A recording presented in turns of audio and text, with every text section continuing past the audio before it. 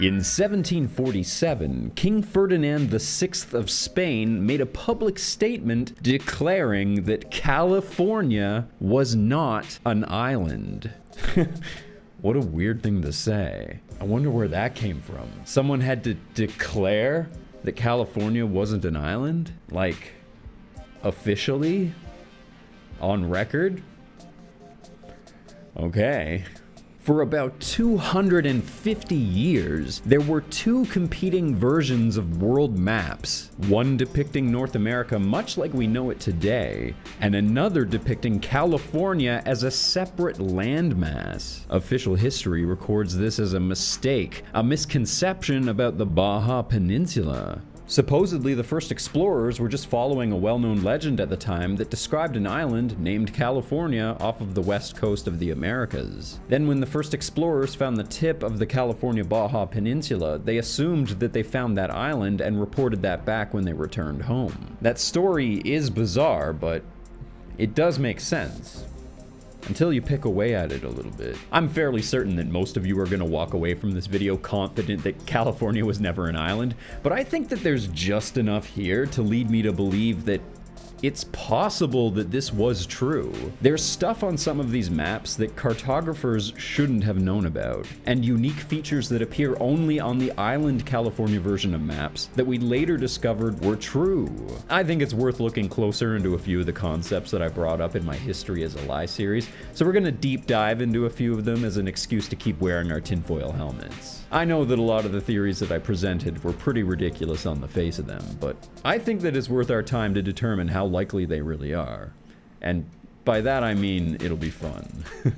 Obviously, it's easy to see how the average person between the 16th and 18th centuries would have believed that this was true. California was literally depicted as an island to the public in several countries for nearly 300 years. Very clearly defined as an island with exact measurements, repeating features across multiple maps, implying confidence in their knowledge of scale and full coastline definition. But were cartographers correct about this, or were they using incomplete data and filling in the blanks with their best guess?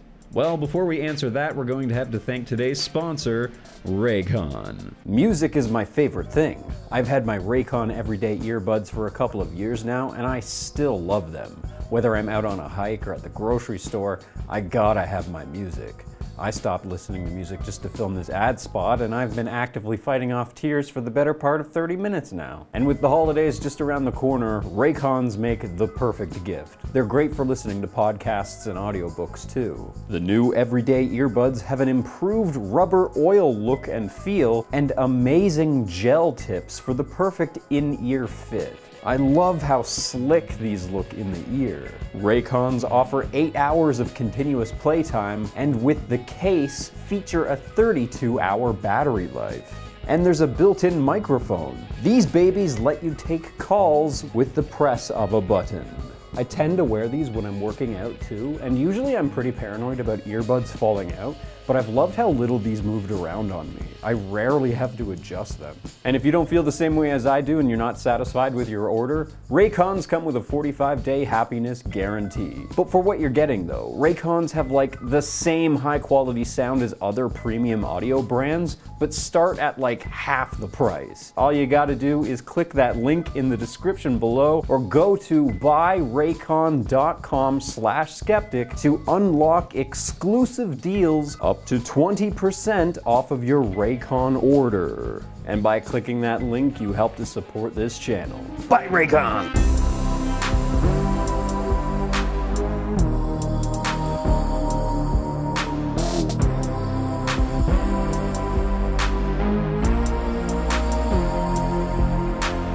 The official story of the island of California misconception stems back to a fictional novel published in 1510, Las Surgas des Esplenden, or whatever. The story described a mythical island off of the west coast of America named California. It had no men, and their only metal was gold. At the time, the first Spanish explorers to study the west coast were apparently consciously looking for this mythical island of California. And when they reached the bottom tip of the Baja California Peninsula, they determined that this island did in fact exist. This was a time when explorers were on the hunt for El Dorado, the city of gold. After the first group reported what they saw, nobody returned to California to examine it again for several years. So maps were made with supposedly what was their best guess that they could make at the time. An entire massive island, a wild guess based on the tip of the Baja. And that is how the entire myth of the island of California began. At this point in history, ships had to travel all the way around the bottom of South America to make it to the west coast, which proved to be costly, time-consuming, and have very little payoff. The Spanish said that there was very little to exploit.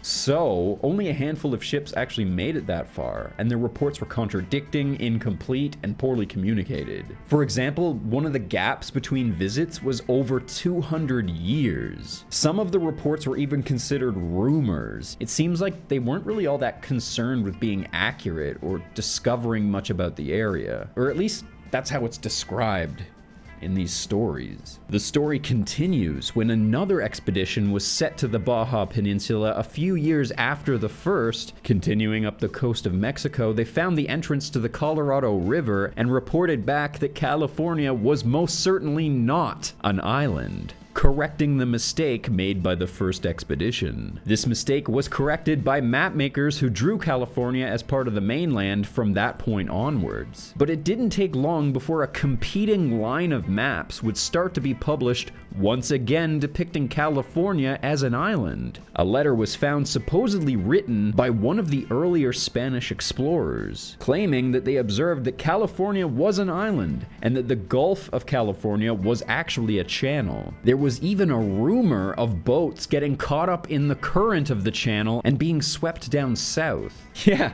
so for some reason we have two different versions of California being published simultaneously between the 1500s and 1700s. Spain, Amsterdam, and England were among the many countries that adopted the island version of California. Then, an expedition was finally able to make it through the ice sheet of the northern islands of Canada, breaking through to the Pacific Ocean in 1592. After this, they find again, somehow, that California is indeed an island. Claiming that they observed the entire west coast of America, they report their findings back, and this just continues to confuse everyone. Yet again, someone reports that California is an island. But it's now believed that this expedition actually just found the top of Vancouver Island. And somehow, they took what they found about the top of Vancouver Island and the bottom of the California Baja Peninsula and just filled in the blanks in between.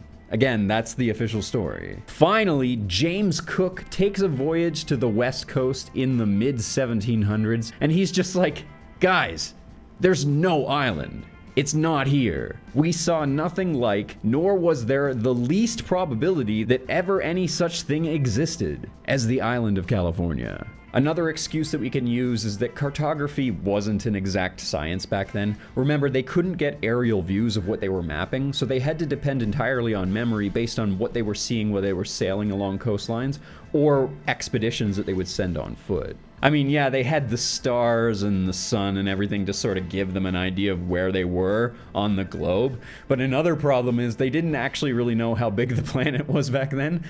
Some of the earlier maps showed Japan right where Minnesota should be, for example, so yeah, they had some bugs to iron out still. But what I find weird is that the versions of America that depict California as an island are really accurate. Kind of scarily accurate. I mean, the maps depicting California as part of the mainland are obviously more correct, at least when compared to maps of today. But they're weird, bulbous.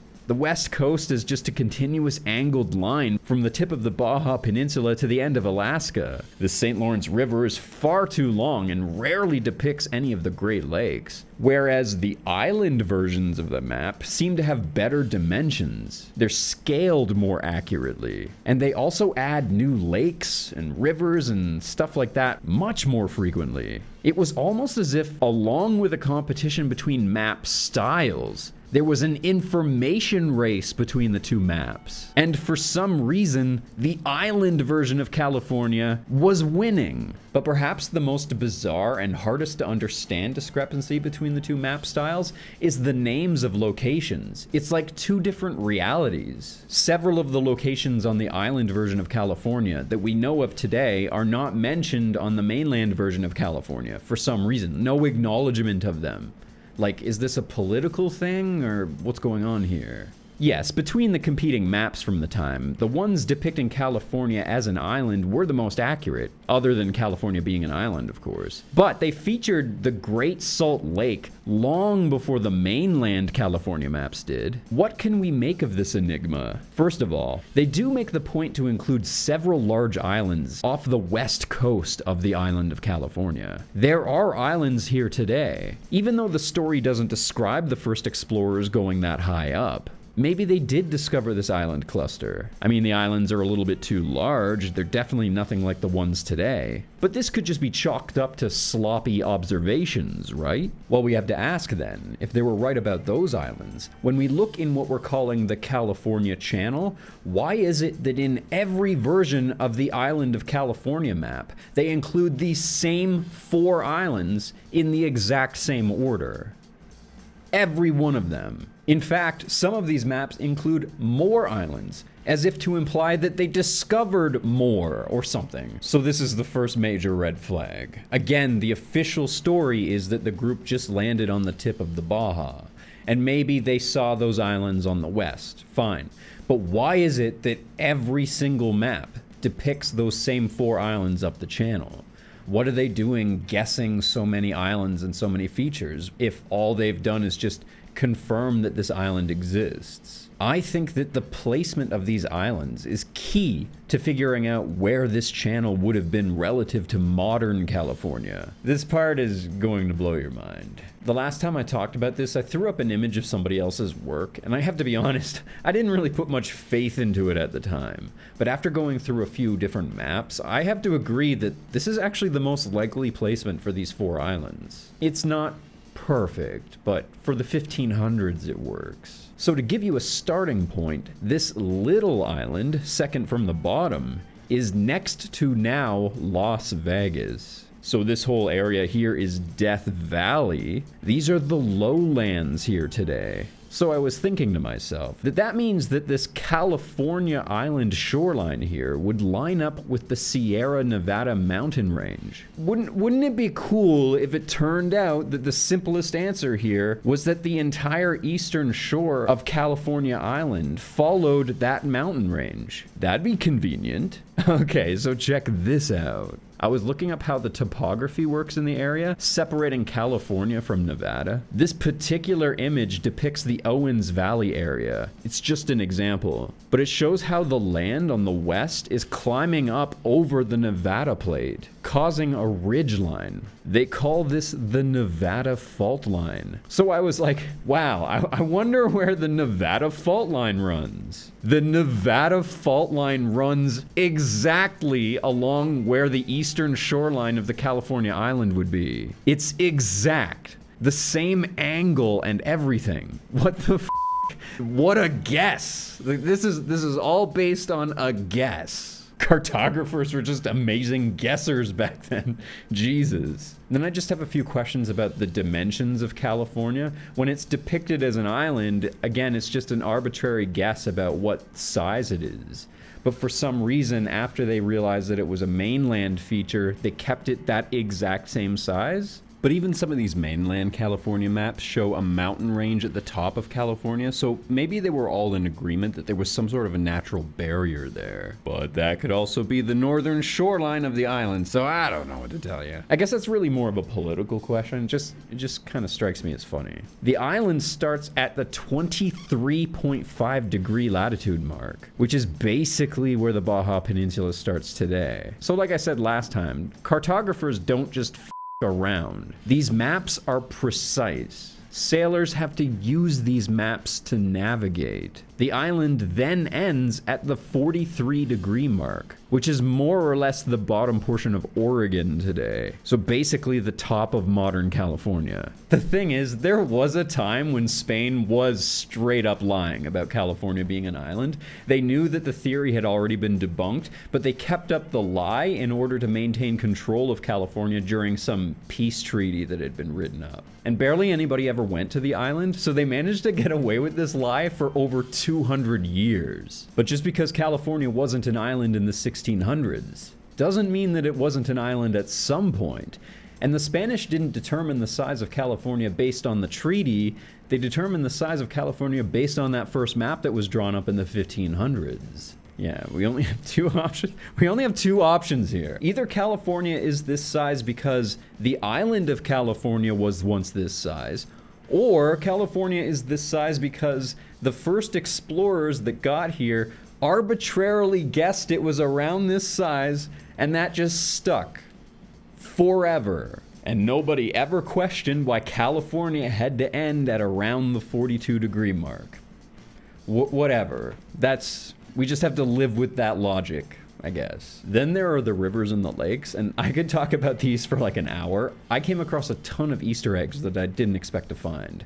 Let's piece this together. You're gonna love this. To start, the entrance to the Colorado River is about 32 degrees north, which is about here on the map. That certainly looks like the entrance to the Colorado River, but it's not exactly doing what it's supposed to do. It heads east through Arizona, and it leads up to this massive lake that's sitting right on top of the 40 degree mark. Almost where the Great Salt Lake is today, but not quite. The Colorado River most certainly does not feed from a giant lake today, but we're gonna come back to this lake later. I mean, guys, I stick around, I promise you, it's so good. Today, the river starts in the same spot, but runs north along the border of California, then basically turns 90 degrees east through the Grand Canyon. And before that, do you know what city it runs past? That's right, Las Vegas, baby. So if these islands are around where Las Vegas is, then somewhere around here is the old entrance to what is now the Colorado River. It's obvious that this is some sort of giant river delta region. Either of these bottom entrances could easily have led to the Grand Canyon and onto Colorado. Okay, so get this. Almost every version of the island of California map includes this lake. And though there's some variation as to its location, some go a little bit further east, they're always in that same general area.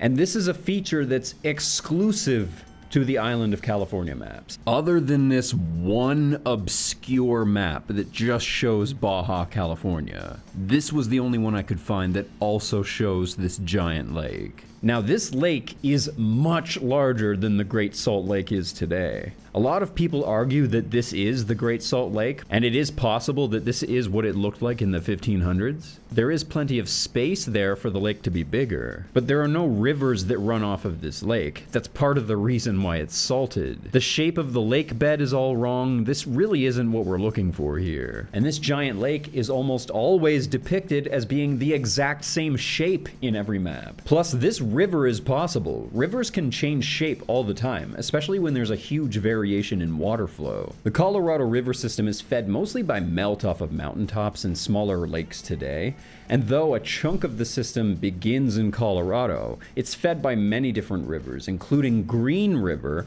which begins in Wyoming. And there's enough space in there for the lake to be somewhere in Utah, Wyoming, or Colorado, But it's definitely not Great Salt Lake because there's a giant mountain range in the way separating the two. But that's all in the upper basin, which feeds into the lower basin, where today there's a separate river system. But you can see how close they are. It's not a huge stretch of the imagination to say that they were probably connected at one point. Today, these two river systems run in conjunction and join together at the delta at the top of the Gulf of California. So if this isn't Great Salt Lake, then this has to be some giant lake in Wyoming.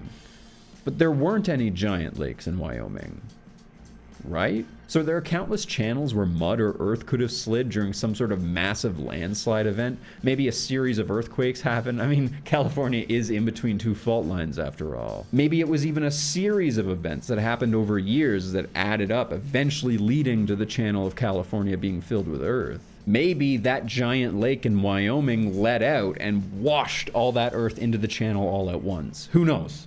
These are all just guesses. The problem here is timeline. The amount of time between that first expedition that said that it was an island and that second expedition that said that it wasn't were only a few years apart. The likelihood that that disaster happened in between those two expeditions is very slim. I'm not saying it's impossible, but I'm just not seeing it. But I'd feel much more comfortable if there was a lot of time between when California was an island and when it became a member of the mainland. I also want a lot more time for that lake to disappear. I mean, it could have happened overnight. Those sorts of things do happen. And I present to you one last possibility. And I know that it sounds ridiculous, but I think that it's the most likely. See, the island of California legend might have actually come from truth. I don't think that they just arbitrarily decided what the shape of California would be and just stuck with it. I believe that it's possible that the design of the island of California was copied off of much older maps. Maps that the Spanish were using to try to find El Dorado, the city of gold. Let me explain. See, there's an open secret in the map-making world, and that's that there are older maps that have information that just simply shouldn't be there.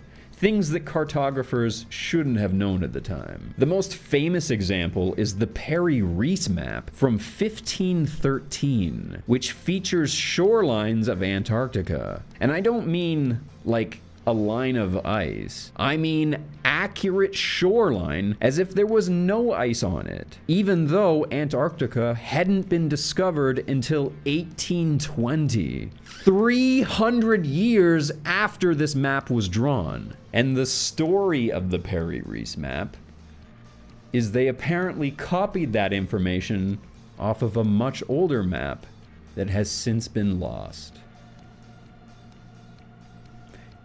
Isn't that the craziest shit?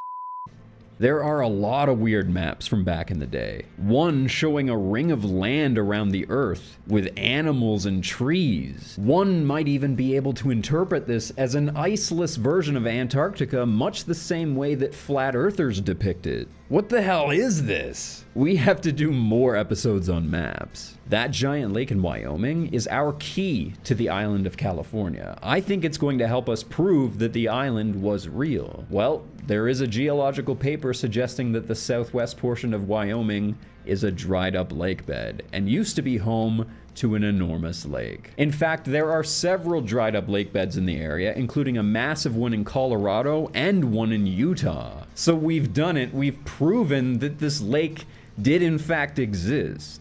And again, this is a feature exclusively of the island of California map. It seems as if there's a correlation between the two. When the lake disappears, the island disappears. So assuming that this all happened from a series of different disasters, which is the most likely explanation, all we need to do is determine when that lake dried up or let out, and then we'll know when the rest of it happened. We'll know when the island of California ceased to be. I'm sorry that I keep completely changing your world here, folks. How is this my job? I literally do this for a living. So I can't answer that question. Sorry, I'm not an expert in geology or river systems or any of that crap, but that is the answer to the riddle here. All we need to do is find when that lake is gone, and we know when the channel filled up. That is the key to the answer. But this lake is another argument I would use that this is all drawn off of an older map. Because why is it that none of the mainland California map makers knew that this lake existed? Why is it only the island of California map makers that knew that this lake was here? Probably because the lake was non-existent when the first explorers got there. And I just hate that these maps make so much sense. Why do they have to make so much sense? Why are they so much better than the ones that actually depict California correctly?